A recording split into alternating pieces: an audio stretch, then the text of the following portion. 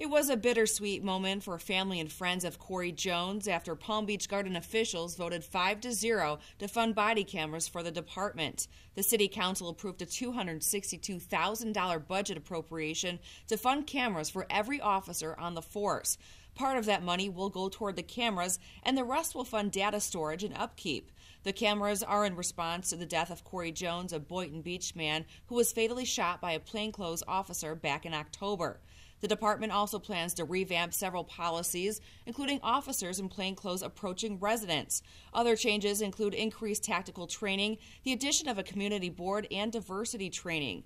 Palm Beach Gardens has also proposed Corey's Law, which would require body cameras and instruct non-uniform officers to avoid approaching people. That was sent to legislators in Washington, D.C., and is expected to be introduced this year in the Florida legislature. Terry Banks, Jones' uncle, told the council that the family misses Corey very much and that they will continue to work for change.